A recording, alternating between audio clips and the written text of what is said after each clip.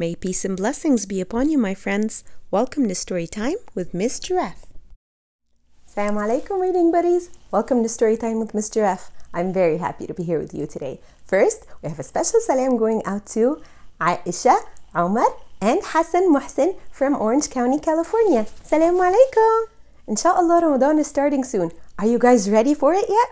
There's so much to do in order to prepare for Ramadan. It's so much fun, isn't it? Some of my friends don't understand why Ramadan is important or what is so special about Ramadan. That's what we're going to talk about today. I have just the book to prepare us for that. So today, InshaAllah, we are going to read the story, Tell Me More About Ramadan. It's a really nice book. If you have a copy of it, go grab it so you can read along with me. Bismillah. Tell Me More About Ramadan by Bachar Karroum and illustrated by Tanya Varsalaya. In the middle of the night, Layla hears a sound coming from the kitchen. Rubbing her eyes, she gets out of bed and goes downstairs to see what is happening. Layla finds her family seated at the dining table having a meal. A meal at this time? Layla wonders. The sun is up and so is Layla. "Mom, I'm hungry," yells Layla. "Breakfast is on the table," Mom replies. Layla runs downstairs, sits at the table, and waits for her family. Nobody's having breakfast? Layla is surprised. In the evening, Layla is pleased to see the whole family at home. Her grandparents, aunt, uncle, and cousins. Almost everyone is there. Layla is very happy. She loves being surrounded by family. But what could be the occasion? Layla asks herself. As the sun goes down, the kitchen gets crowded. Everyone is giving a hand, preparing the meal and setting the table. Collaboration and family spirit are at their most. Layla would love this great atmosphere every day. The table is ready and everyone is seated. However, no one is eating. The whole family is waiting. Suddenly, Layla hears the adhan being called out from the masjid nearby. After breaking the fast and saying the iftar's dua, everyone begins to eat in silence. Layla observes everything without making a sound. When the meal is over, some go to the masjid to pray and others pray at home. The atmosphere is peaceful and comforting. Layla is very happy, yet she really wants to know what the occasion is. Later that night, Layla goes to see her father. "Dad, is today a special day?" Layla questions.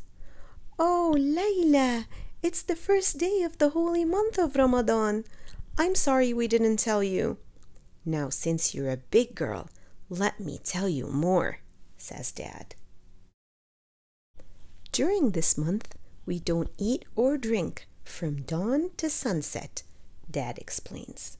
Layla remembers what she saw earlier that day.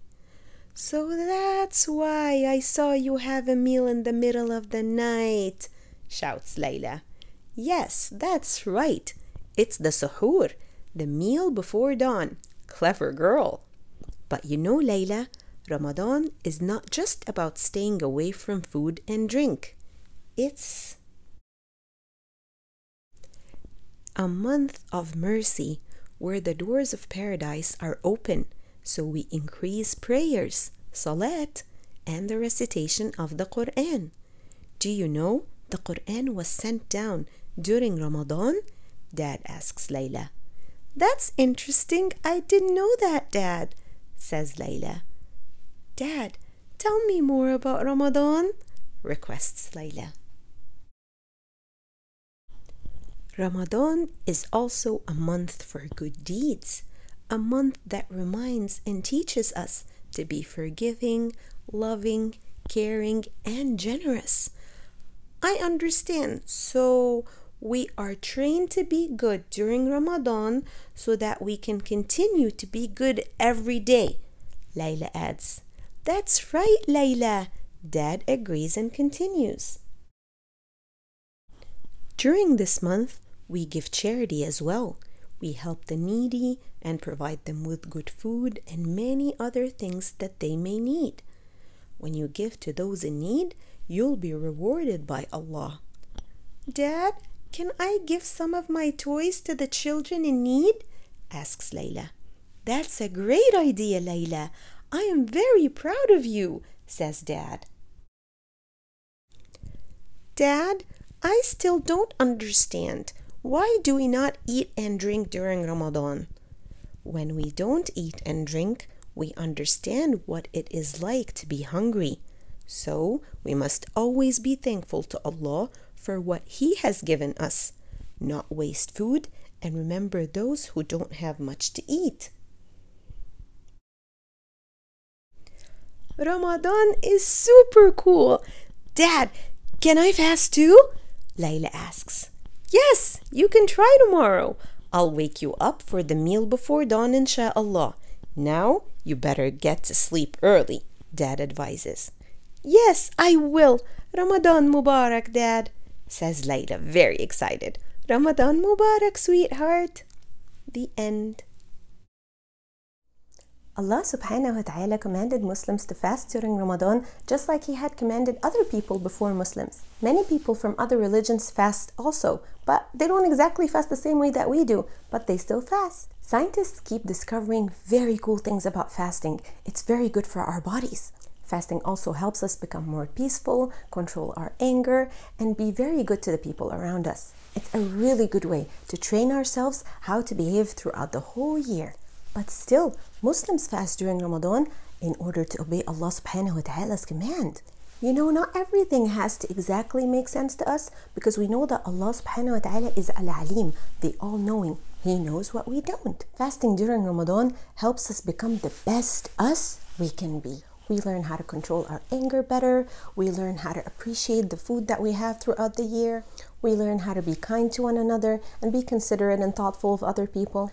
Ramadan is also a great chance for us to get in touch with our family and friends.